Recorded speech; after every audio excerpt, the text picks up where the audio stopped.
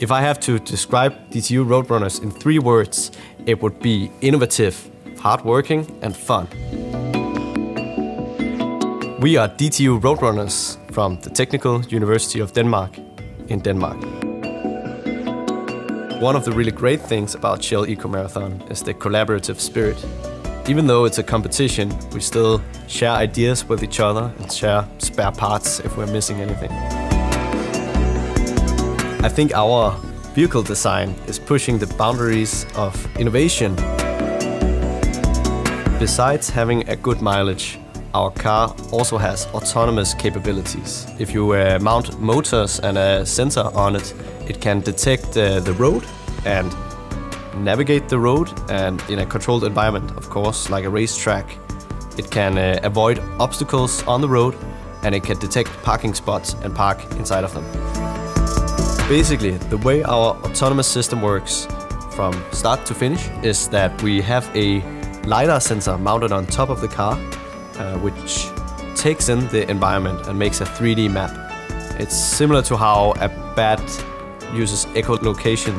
So it sends out signals and it gets back a bunch of distances. Using the difference of distances, we can make a texture map of our surroundings. Once the LiDAR has made a 3D map, that information is fed to our main computer. It processes it and calculates the safest path we can take. And that PC then also gets an estimate of where the car is positioned, which is calculated by using a gyroscope and GPS and how much are the wheels on the car turning.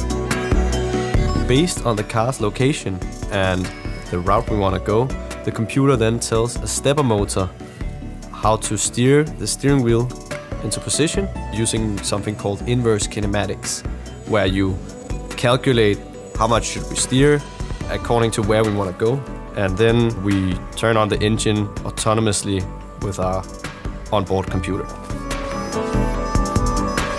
The reason why I think autonomy is important for the future of vehicles is mainly safety. Humans make a lot of mistakes when they drive. It's hard to pay attention at all times, but not for a computer. They don't get tired.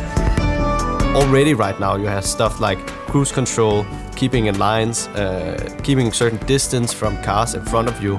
All of this helps save life. But if you can somehow get to the same level of awareness as a person with a computer, you could save so many lives on the road. You could get better infrastructure, more optimized societies, and I think the world would be a better place for that. Don't forget to like, comment and share, and follow #ShellEcoMarathon for more.